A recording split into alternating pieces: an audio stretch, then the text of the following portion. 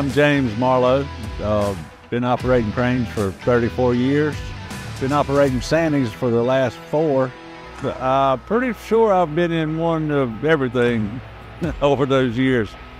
This is one of the newest Sany that they purchased. I've been operating it since it come from the factory. It probably has 1,500 hours on it. And this is the 3rd building I've put up with it in that 1,500 hours.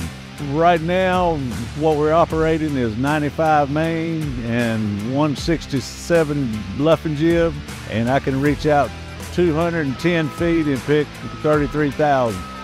Instead of walking with your feet, if you have a long way to walk, you can actually put your controls on your joysticks and walk with your joysticks instead of your feet.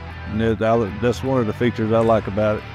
You can adjust your winches and whatever lever you want a certain winch on, you can change everything around. This runs pretty smooth. It's pretty fast for a crane this size as far as setting steel.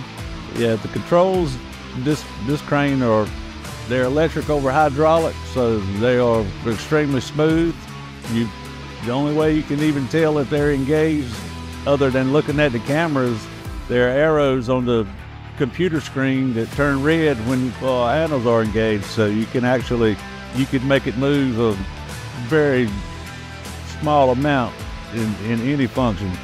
The cab is very spacious, very comfortable. It will tilt quite a bit. It has a low center of gravity. It's a pretty stout crane for its class. Just enjoy to run, to operate.